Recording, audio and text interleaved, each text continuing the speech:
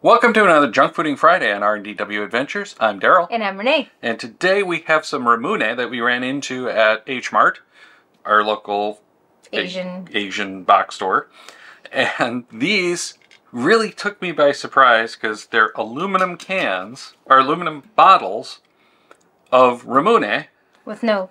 So there's no marble seal like we enjoy, but I love the aluminum bottles. Yes. I don't like aluminum cans so much, but I love the aluminum bottles. You know, aluminum is great because it cools down so easily in the fridge. Mm-hmm. And this just seemed like a good combination. They're fun. So we ended up with the original flavor, white peach, and grape. So we don't have a lot of hope for the grape. We'll do that one last. Okay. I don't like grape usually. It tastes like medicine. Yeah. The original. Hata Original is our first one. I didn't expect that. Smells like bubble gum. It kind of does.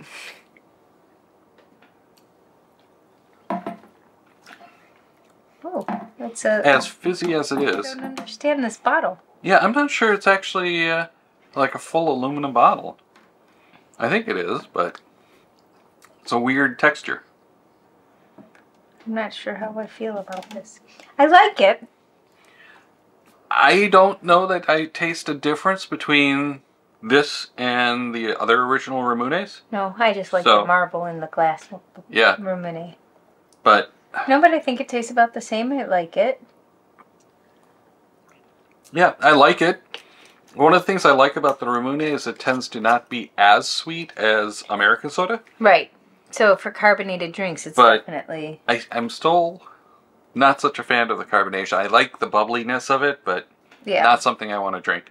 So I'm going to give it a 3 still. I'm going to give it a 3 as well. I'm still baffled by the bottle. Yeah, the bottle is weird. Because it's... Well, like this, it's not... Once it opens, it's like... pliable. Not pliable. Yeah, well, I think it's just because it's such a big flat surface. You know, kind of like a... Kind of like when you go to the eye doctor right now. You know what's but this one... Oops. This one is the... White peach. White peach. You know what's about to come? I'm not sure we can show it. Yeah. Oh, that one didn't do it as much. The other one went poof. Yeah. Okay.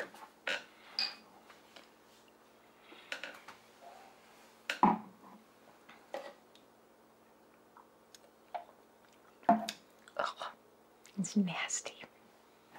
Tastes like warm, flat And medicine. It's not warm, it's cold. Yeah, but I don't like it at all.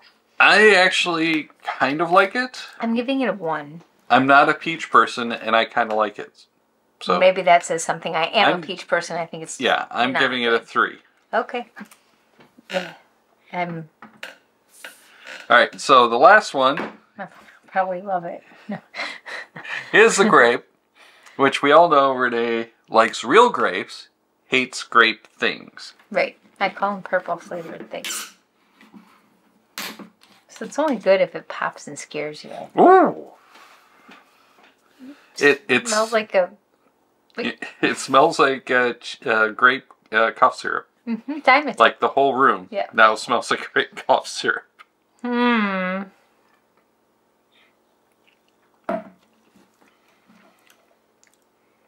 It's not as bad as I would have expected. Yes, it is. That's going to get a 1.5 for me. Still getting a 1. Oof. But the bottle's so weird. I kind of want to rinse out the bottles and keep using them. Maybe just the bubblegum tasting one. Alright. That is going to wrap up this video, though. If you like our weird, ill-advised taste tests, make sure to check out the playlist over here for more of our junk fooding videos, because we do have hundreds of them over there.